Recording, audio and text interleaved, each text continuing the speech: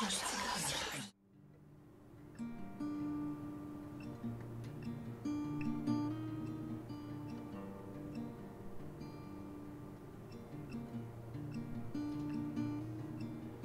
how long must I stare into this window?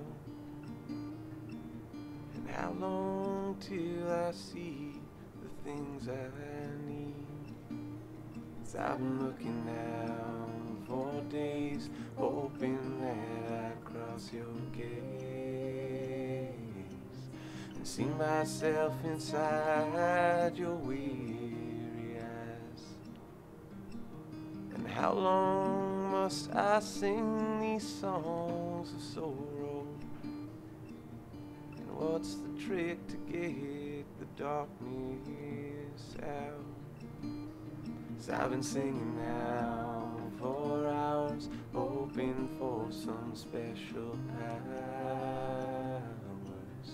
Teach me all the things that I can do to bring you back. And I sing these hymns to call you in, and I shout these songs to let you go, and I use my voice to fill the space that I am in. It's a space I do not know.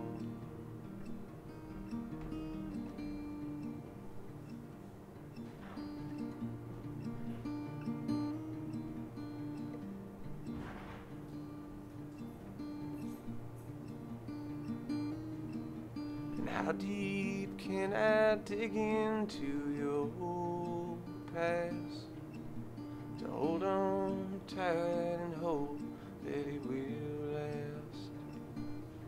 You were drifting, now you're gone. You were weak and now you're strong. Teach me all the things that I can say to bring you back.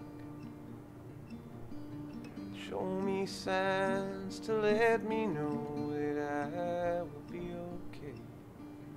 Sell for sadness, balm for this mess I sift through every day. You are arrows tipped with pine, shot through chests and left behind. And on the forest floor where I will wait till you come home. And I sing these hymns to call you in, and I shout these songs to let you go, and I use my voice to fill the space that I am in.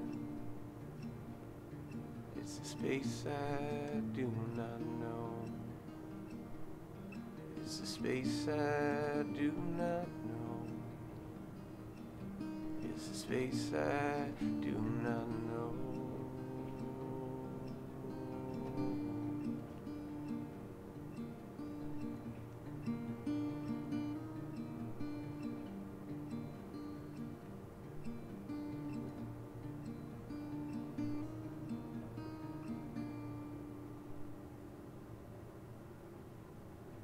Jonas, Evening Hymns, welcome to Secret Sessions. Thank you. Thanks for Absolutely beautiful. having us. Thank you for playing Arrows. Tell me a bit about that track and how that one came about.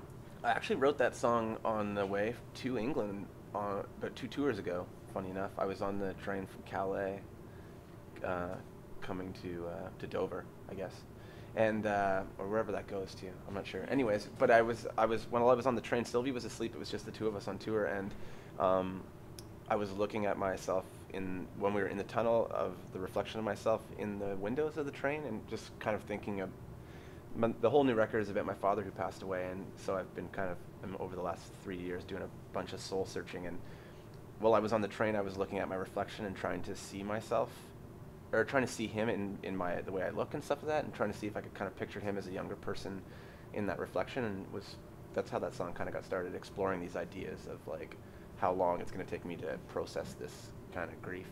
Yeah. stuff. So that's what it's about. It must be an intensely personal record. Yeah. How has that been coming over to the UK and stuff, coming over to Europe, playing it live? It's well, yeah. When I made the record, I felt when the record was finished that I'd made it through. I was just like, oh, it was a really good thing. I mean, I got to explore all of these, like my relationship with my father really deeply, and so that was really good for me in like a therapeutic kind of way. And when I finished the record, I was like, oh, great, I've done the record. Like I've got this off my chest. Never thinking that I would have to go and tour it for like a year or two, and so it's been really difficult. It hasn't been the most enjoyable thing to do. I mean, I'm surrounded by we're touring as a 7-piece, and so I'm surrounded by my friends, and it's like pretty amazing. But every single night, I kind of walk off the stage a little bit stunned, and yeah, I can't say it's the most fun thing. Yeah. It feels powerful to do it, but it's not. Yeah, it's not enjoyable. Yeah. So I guess you're probably raring to go on the next record.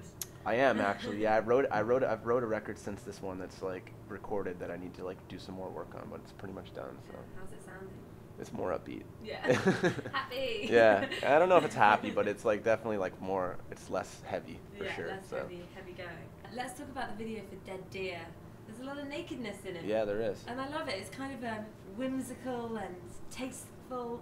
There must have been some awkward moments though, right? They gave us these like skin-colored like underwear to wear, as opposed to being naked. And eventually, after 5 minutes, we were like, we're just gonna get naked because this is ridiculous looking. Because they kept being like, pull down your underwear farther, pull down your underwear. So we were pretty much naked. So we ended up just like swimming naked. And it turned out to be it was freezing cold, but it was like so much fun because there was these huge waves and we ended up having a blast. We had sleeping bags on shore, so like between shots, we would go and like lie in sleeping bags, and it turned out really good.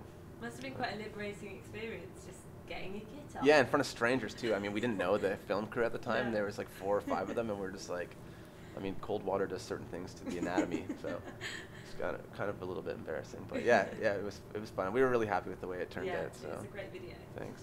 Okay, I must confess that yesterday I recorded the choral service at Westminster Abbey last evening illegally under my scarf in the back pew in the church. You were drifting, now you're gone. You were weak and now you're strong.